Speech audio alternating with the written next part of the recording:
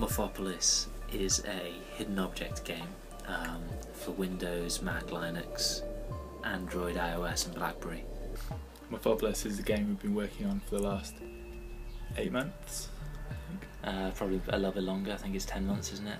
The scenery starts off with a very organic, natural world, something which feels quite alien because you don't normally see it at that scale, but at the same time is familiar. You see it in your back garden in nature documentaries, and as the scale of this thing grows, you understand a more complexity to it, like there's an intelligence to the design. The art style was quite key to tie in with that as well. We wanted the art style to tie in with the narrative, so as you progress and the scale of the world that you're in changes, the complexity of the drawing style changes sort of to stay in time with that.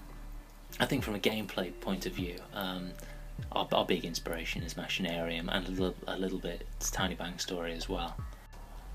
I think a big part of the starting point for the game for me was kind of working with you and creating this kind of semi-game, semi-art piece, and it being about exploring this new kind of style of play, but also kind of completing my dream of making a game that kind of comes from the same place as Machinarium, and it's a narrative-driven, but also beautiful game that does engage you, but it engages you in a different way that you're probably used to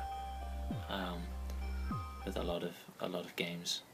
I kind of wanted to create something that has this, like, a universal appeal in a way, in that it doesn't matter if you're male or female, if you're young or old, there's something kind of fundamental that engages you in the gameplay.